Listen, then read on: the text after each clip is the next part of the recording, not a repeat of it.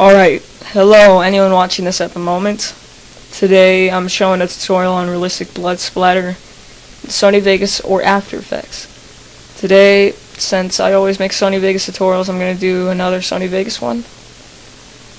So you can do it in any other program that has blending and chroma keying and everything like that. So what you're going to do is go on images on Google. I'll type in blood, and then splatter should show up under one of them. Then you just click that. Then it has all these images that you could click on. I downloaded this one right here already. It's white, it's not transparent, so that's all you need. That's actually perfect what you need. So next, X out of that, and then you're gonna load up Sony Vegas. I'm gonna use Pro 10. That's like the best one out so far.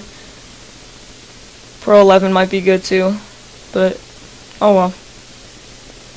I'm getting my new computer next week. Hopefully I can get that before Pro 11 comes out. Then I can't get it anymore really.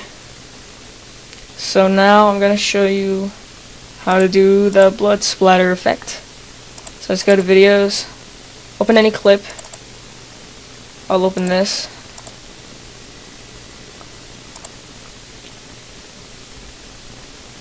Not a very good clip to do this on, but oh well. Properties, disable resample, all the usual stuff.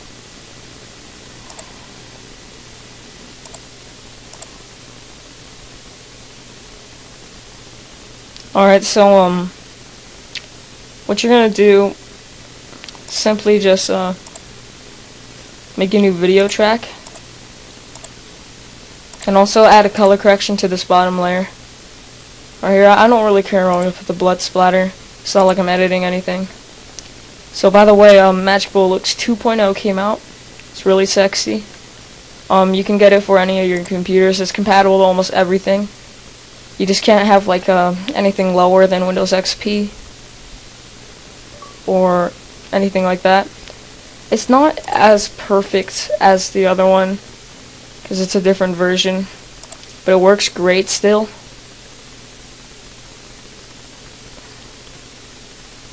So I'm just going to show you what it looks like real quick. That's what the screen looks like now. It's way different. It has a lot of stuff still.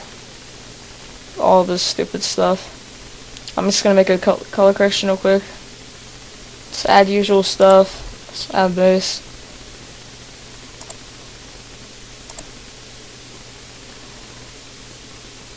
I don't really care.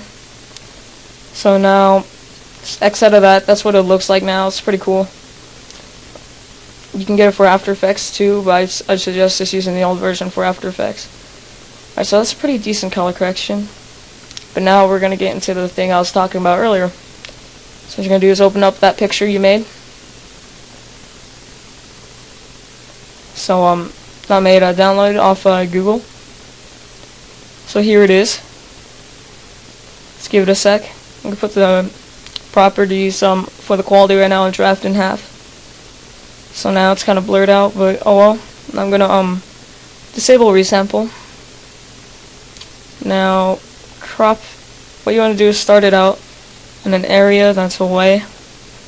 So I'm gonna crop it like that. Zoom in really about that far, and just drag it to right here. A little bit smaller. Alright, that's good. And now make it a couple seconds. Not seconds, like a small split second. Restore it, curve it a bit, and drag it even farther out. Kinda like that. But now, the good part is when you do this. You go to chroma key. You have to use two things, chroma keyer and Gaussian blur. So first, go in chroma keyer. Take off high threshold and blur amount. Take those both off to 0 and put all the way low threshold. Now the screen is completely see-through. It makes it look kind of weird though. Like it looks really fake right here. I'll put on best and full. Give it a sec to load. My computer sucks. Alright, here it is. And it looks okay. But what you're gonna do, go to Gaussian blur, go to reset to none. Put this on 16 or on 11, and then put the other one on 11 or 16, whatever you chose. And it blurs it out perfectly. where it looks like it's just on the lens. Like, I don't know how it looks really when it's both 16. Looks kind of too blurry to me when I have it like that. See, it's kind of blurry to me, but oh well. I'll just keep it on that, see how it looks. So now, since I did that, I'll just act like you just got like a triple or something.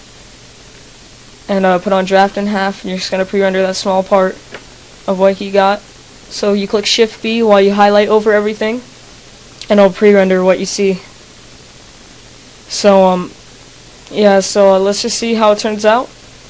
And then, at the end, it will just be a great little tutorial I made. I'm about to go golfing, so I'm going to render this out, upload it.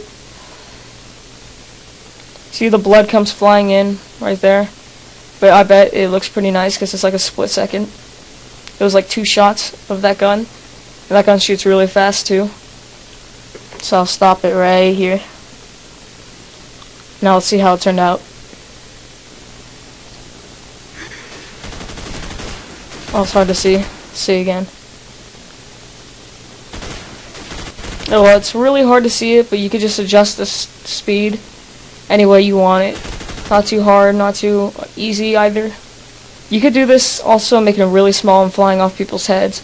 That's not what other people do. That's actually just an overlay you use in After Effects. But if you wanted to do that, it would look almost the same thing. But yeah, this is basically how to do it. And I'll put it in the description how to get Magic Bullet Looks 2.0 on this guy. I looked at his channel and he had a tutorial on it and how to get it again. But the other version's kind of hard to get, but this is just sexy stuff. Like, see that color correction? I made that in like 3 seconds. Alright, but thanks for watching. The blood splatter turned out great. And if you want any more tutorials, After Effects for Vegas, just let me know.